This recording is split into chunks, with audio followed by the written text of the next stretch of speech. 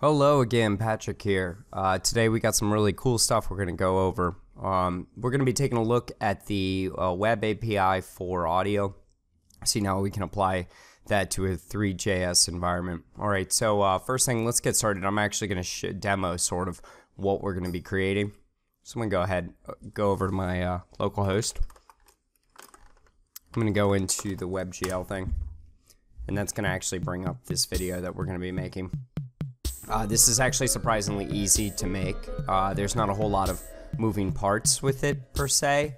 What we're going to be basically having to do is bring in the audio information from an MP3, and after we've brought that in, we're going to use that information, the frequency information, to actually render out this whole entire scene.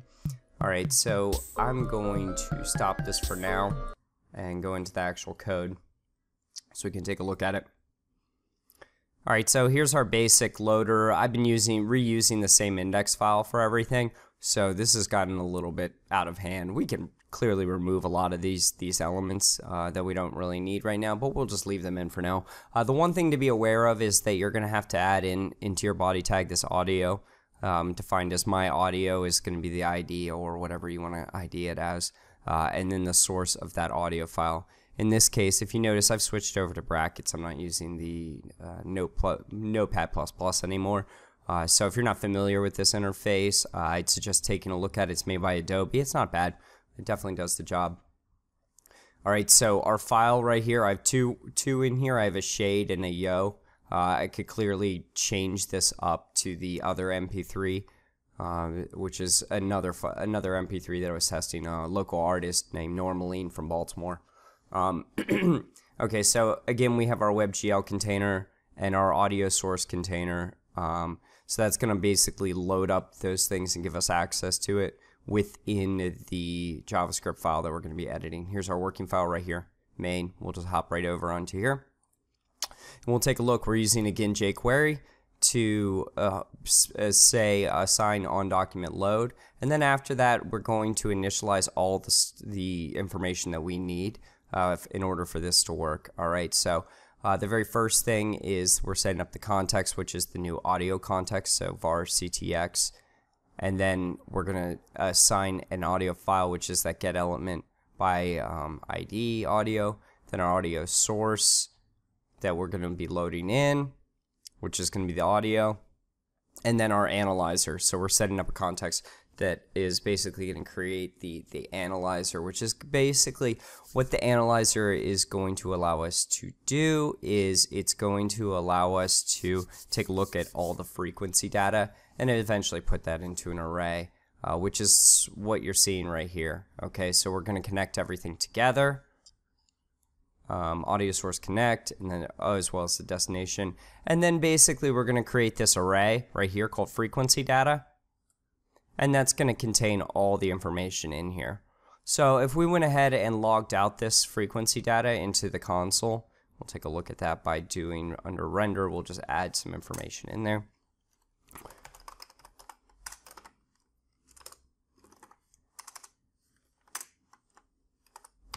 Alright, now we can actually take a look at that array. So I'm going to go ahead and save that.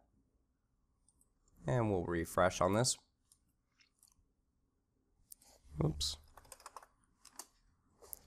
Alright, now let's go into the console, take a look at this. Oh, that didn't work at all. What am I missing? This renders once. Let me try something. Let's put it right here.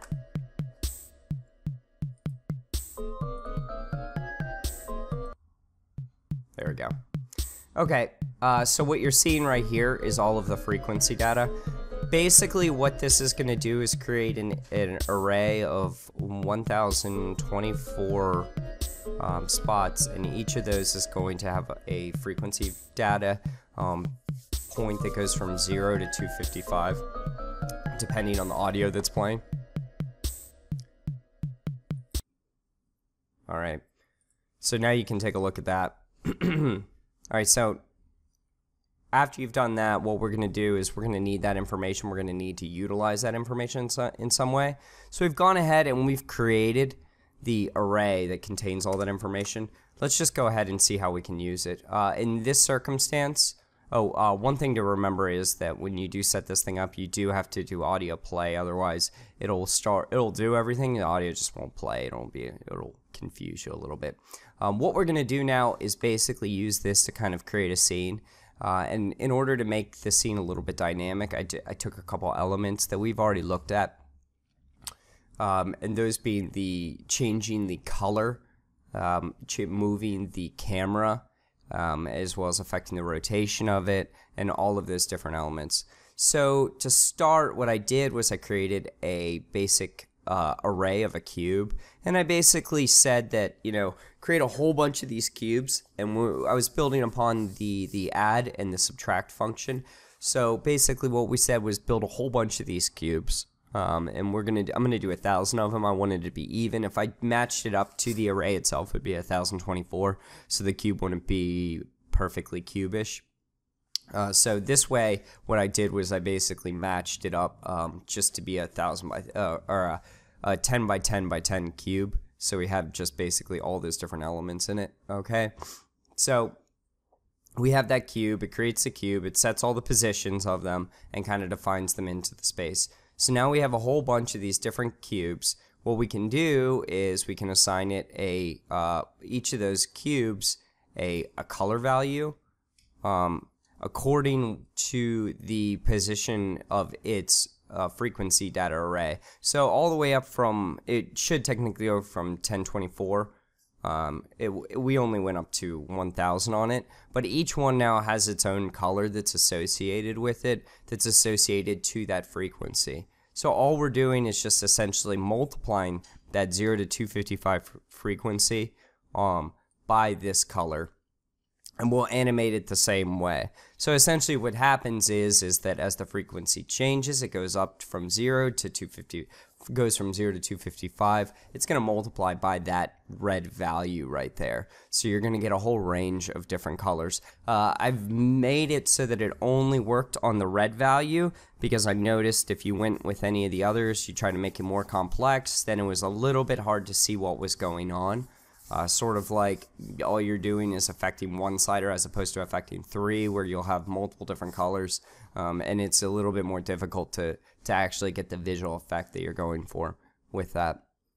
Okay, so that's the first one that we've affected. The next one that we're going to be taking a look at, well, I'm going to zoom down a little bit. Most of this stuff is going to be happening in our render function. So essentially what we're going to be doing is traversing the scene and affecting all those values. First one being the X, Y, and Z, just the X and the Y positions on all of our instances, and it's going to again go down and it's going to manipulate them.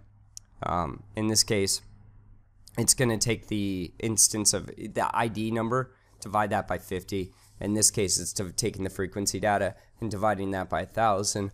We're simply doing that just because otherwise everything just is going to move way too quickly. So we need to reduce the speed of them. We need like a very small number. But in this case, we're taking the frequency 50 spot as opposed to the instance ID position of that one, just so that they're all consistently moving, as opposed to the Y where they're not all going to be consistently moving. So anytime that I'm picking an arbitrary number and sticking in there, it's because I want everything to consistently move at the same rate, but I do want it to move along to the music. So I'm picking an arbitrary value or frequency within that web context array, and it's going to be affected by that. So that's one of the reasons I'm doing that. Alright, so, and again, we're just modifying the colors. This is how we're going to go about it, okay? So we're going to call the child material color set RGB, and then just specify that it's frequency data divided by 255, and that's going to give us our red color and allow us to kind of change through it, okay? Alright, then we have our default things. Now, one of the other things that I did in order to make this a little bit more dynamic was I wanted the camera to kind of jump around a little bit. So I decided the best way to go about doing that would be to use the frequency data to control the field of view and also the zoom on the camera itself. without getting into too much detail on that, essentially what this is going to do is affect the zoom in such a way that it redefines the distance at which it can zoom according to the frequency that it's on. So basically, at a higher frequency, it's going to allow a longer zoom. At a lower frequency, at a lower value, it's going to allow a shortened zoom on it. So it's going to basically rubber band between defined spots on the actual zoom itself. Okay, so that's how that works. And then rotation, simply all we're doing right here is just adding some dynamic values that are determined by the frequency data to affect the rotation. So it's pretty straightforward what's going on here. It's just basically, you know, it's going to rotate these different directions and stuff. It's going to rotate these different amounts according to how it's defined by that actual analysis of the audio file. So again, this is really straightforward. All we're doing simply is getting this context data right up top here and sticking it into an array, and that's going to enable us to really have fun and just start using those array values to really affect everything. So, all right, so without further ado, I'm going to hop back over here, and why don't we have a little bit of fun and kind of change the audio up on this one to the other MP3, and we'll see how that affects things. So go ahead, hit save on that.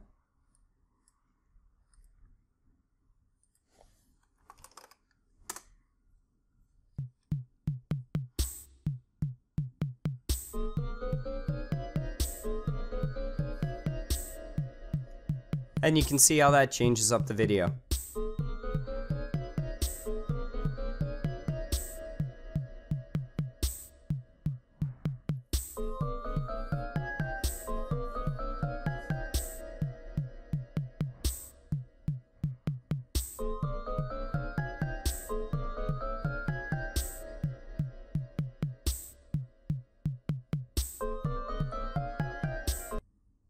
Alright, so that's it for this tutorial.